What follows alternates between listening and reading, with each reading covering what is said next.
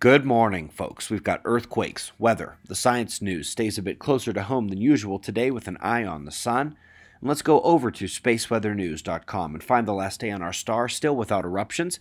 The coronal holes continue their rotation. The bright active region on the south still has no sunspots, but it does have something. Looking into the core of that brighter area, we see this thin, dark plasma filament. When those feed an active region that actually has sunspots, they provide extra current for plasma instabilities, triggering solar flares. Plus, the plasma itself feeds a more dense CME. We've got the opposite of CMEs this morning in the solar wind, completely quiet, stabilized stream, leaving geomagnetic conditions also very quiet, zeros and ones on the board.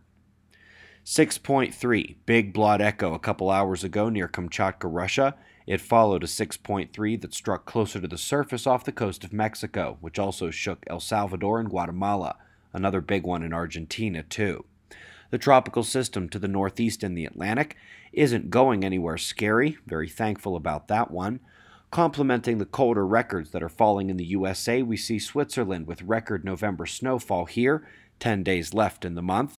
And the top weather event of the last day was in the UAE, where a dust storm rolled in on the edge of high winds, basically shutting down the region. Some of the footage is as intense as we've seen from their dust storms, but we also saw their disfavorable science turn a considerable amount of the situation into precipitation. The UAE is one of the latest countries to employ cloud seeding. This is different from the oxidized metal spray in the stratosphere. Instead, this is salting the cloud level to condense vapor and bring down the rain. Again, it's disfavorable because we shouldn't be playing God in the sky. It's Space Weather Week at the ESA, and they are talking about the potential damage from those solar eruptions we mentioned earlier. Folks, if you joined us after the last solar maximum, and especially if you joined us after the September 2017 solar flares, you've pretty much just seen the sun acting very quiet, not much about which to get excited. But she is a sleeping monster, fully capable of destroying our way of life and sending us back to the Middle Ages. They are planning a new L5 satellite to permanently have its eye on the incoming limb and a profile view of CMEs coming at Earth. A link to their story has the video, explanations, and some cool infographics. During one of the solar storms of the last maximum, data was collected that has now been turned into usable science. The magnetosphere of Earth is our protective bubble against the solar wind, solar flares, cosmic rays, etc. And while normal, quiet solar wind streams might look like this hitting the magnetosphere foreshock, when more intensified streams hit the Earth, the resonance of the field sends magnetic waves back out, not wholly unlike the oxygen emission that meets a CME. At the link, you can listen to those sounds as well. Up next, we're looking at the NIST's latest 1000-eye photon detector.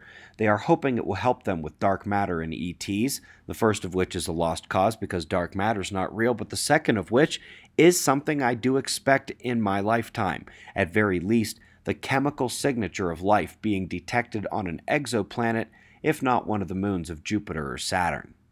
Speaking of the solar system, this is a dusty place with trillions upon trillions of tiny pieces of comet and asteroid. The LISA Pathfinder mission has collected and studied a number of these as micrometeoroids pepper the spacecraft in its orbit. In fact, that's one of the key items of its science suite. And in the orbit tracer we have here, they are showing all the points where it met contact with one of those little specks of the solar system.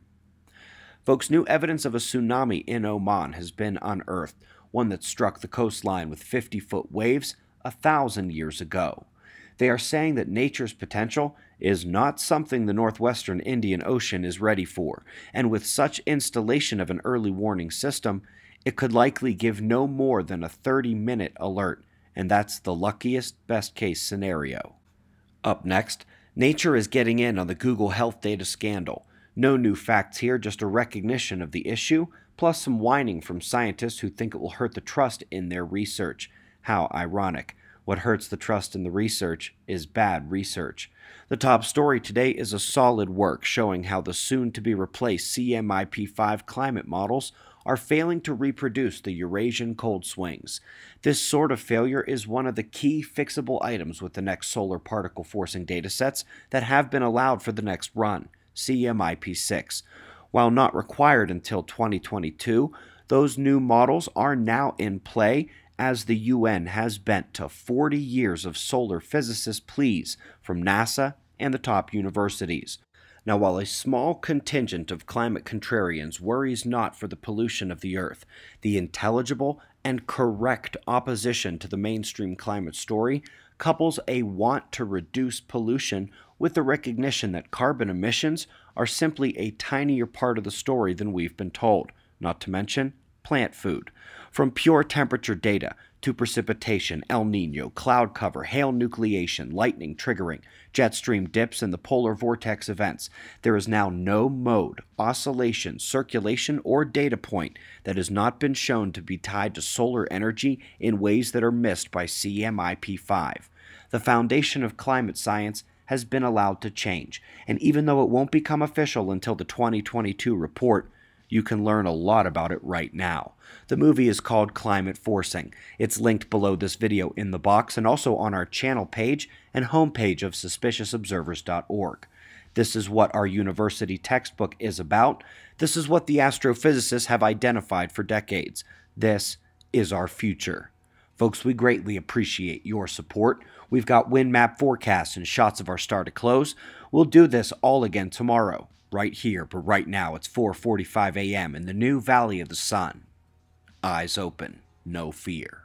Be safe, everyone.